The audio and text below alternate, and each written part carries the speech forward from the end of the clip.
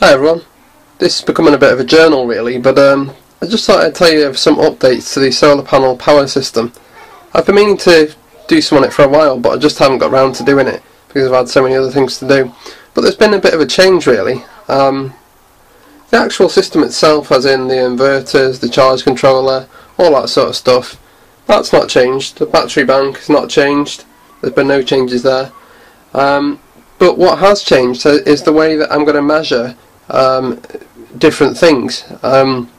So, of course, with solar, you could measure the solar input voltage, the solar input amperage, which goes to the charge controller, which is there, and then from there, the current goes to the batteries.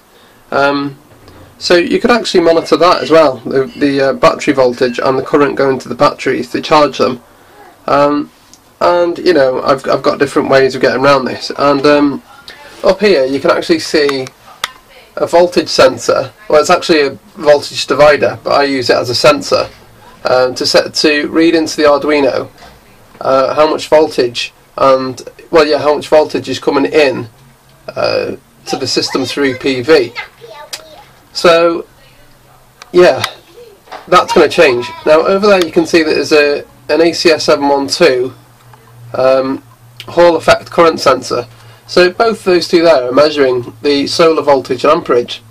However, there's going to be a change here, and I'll explain in just a second. So we'll come down to here, and you can see that I've shoved in a current shunt, and that current shunt is a 200 amp current shunt, and I'm going to use that to measure current flowing to and from the batteries. Well, actually from the batteries to the inverter. So I'm going to use that to measure the current. I was using an ACS 758, but the thing didn't last. So yeah, I had it in place for a few months and it just stopped working, and I just didn't know what was wrong with it. So I thought, well, I'll just keep it simple and use a current shunt. But actually, current shunt itself, being able to read the output into an Arduino, it's not 100% simple itself. However, I'm working on that. So there's a change there as well.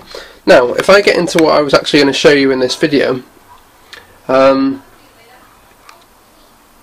was going to show you how I'm going to replace this. So this is the solar voltage and the solar amperage sensors, and there's a light sensor there as well. But I've learned something very interesting, that this charge control device here it's got a little port. So if I just try and get a bit closer to it, it's got a little port there, and it's an RJ45 port. Now, through this port, it actually goes to this monitor over here, and through the monitor you can find out various things like the there you go, 137 volts, that's the solar input voltage, the battery voltage and load. I'm not going to go into load, but over there you can see next to the solar voltage you can see the solar amperage, and you can see what that is after it's been stepped down. Now, these four variables or parameters or specific, whatever you want to call them, statistics, I can actually extract them. I've learnt how to do it. So like I said, this RJ45 cable goes from the monitor to here, and I got thinking, well, if the monitor can get those statistics, then maybe I could somehow reverse engineer this thing and find out how. And I actually didn't need to reverse engineer it. I did quite a lot of research and I found out how to do it. So what I've done is I've got an RJ45 cable there, and then it goes down to this. If I can just, it's a splitter, and this only arrived today actually. It's an RJ45 splitter. It's not a modem, it's not a switch,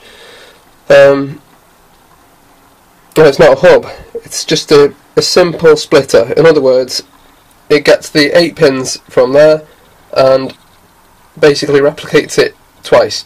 Anyway, so I've got the one cable, which is this grey cable here, going all the way down here onto the monitor so that the monitor works.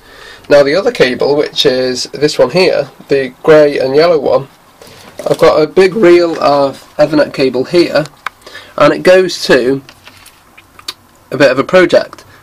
This is a what is it? It's a serial to TTL. Well, actually, it's an RS485 to TTL converter, and what's special about that is basically this little thing makes it so that I can read from the device, which is there, read it into the Arduino, and that's quite important, and it's really quite a cool thing to be able to do. So what I found out about this unit here is that it uses RS485, and it uses a protocol called Modbus. So if I was to program the Arduino to be able to manipulate using this Modbus protocol, I could get any of that data that's on there, and possibly more hidden data. So yeah, there we go, just a bit of an update. So that's where the project's heading now, and I'll probably let you know when it's done. Thanks for watching, bye.